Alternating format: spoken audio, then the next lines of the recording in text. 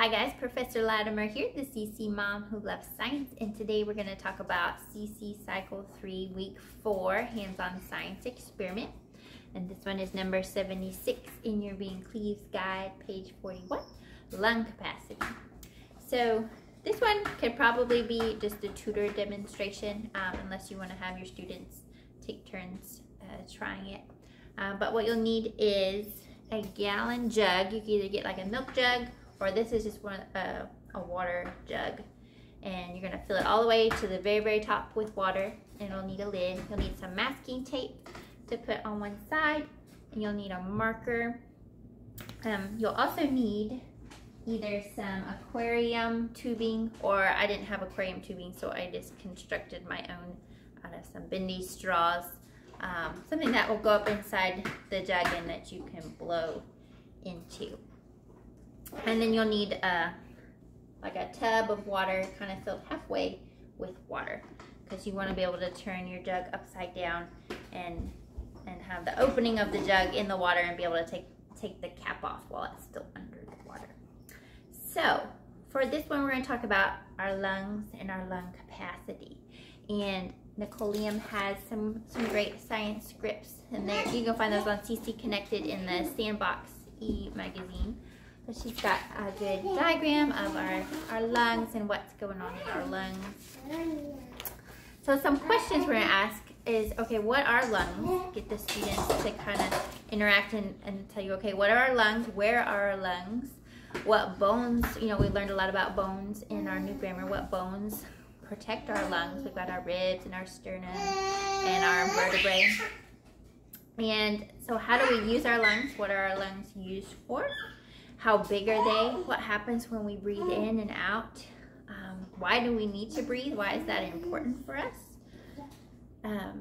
Why do we have to breathe in and out? Why can't we just take oxygen in? So when we're breathing in, we're taking in oxygen.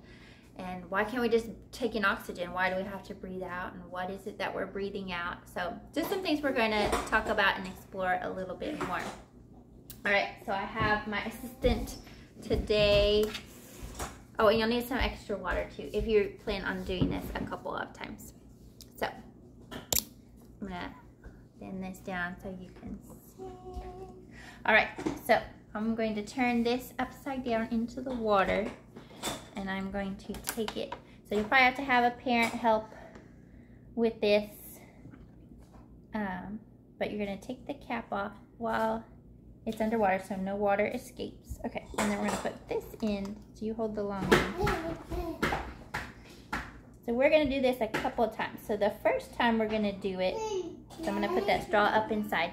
He's gonna just take a normal breath, and he's gonna breathe out all the air in his lungs. So, and we're gonna observe what happens.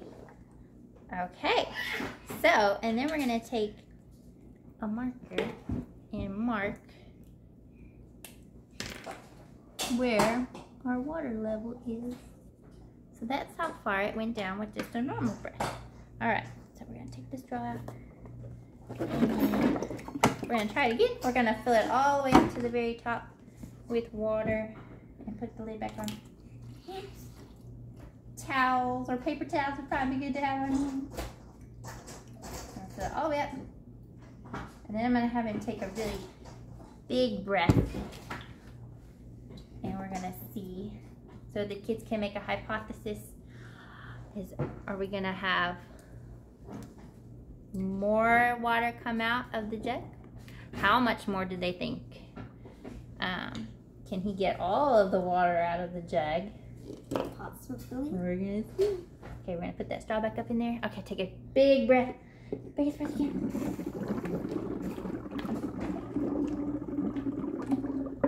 Whoa, okay.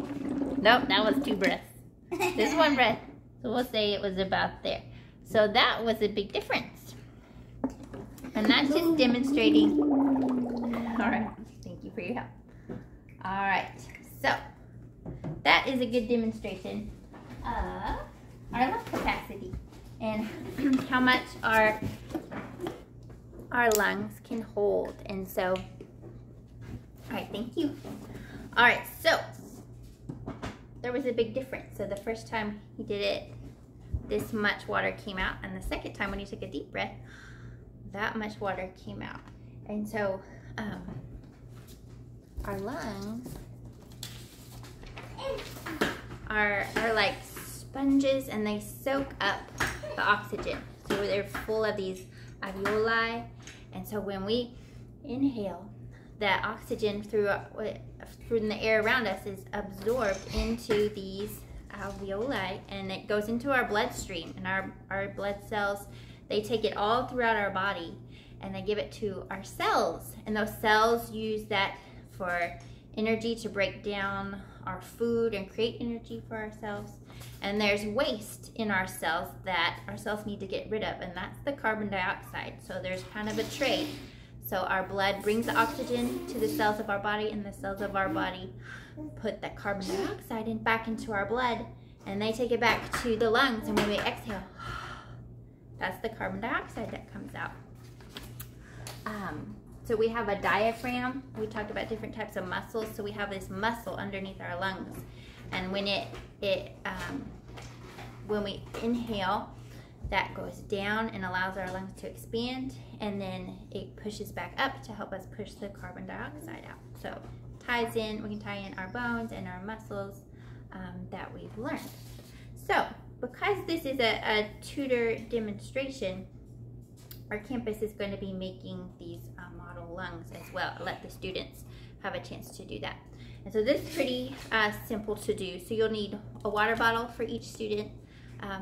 I had these water bottles, but they're kind of thin, and when I tried to put the balloon on the bottom, kind of collapsed the water bottle. So try to get maybe sturdier water bottles or soda bottles or like Gatorade bottles. But you're gonna cut the bottom off of your bottle, and then you're gonna take a balloon, and you're gonna put it up inside and put the opening around the opening of your bottle.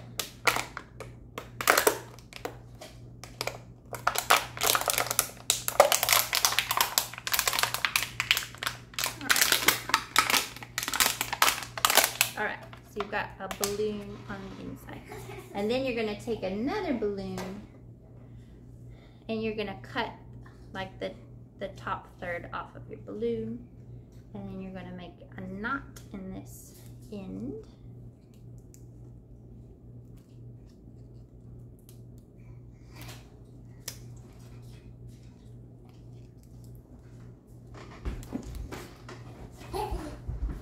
Like that.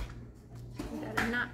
And then you're gonna stretch this part over the bottom of your water bottle. And so it'll look like this. And I would recommend taping this balloon to the bottom of your water bottle so that it doesn't pop off. So the students can practice when you pull down. This is like our diaphragm, our muscle. So when that muscle goes down, our balloon expands, and when it pushes up, it pushes the air out.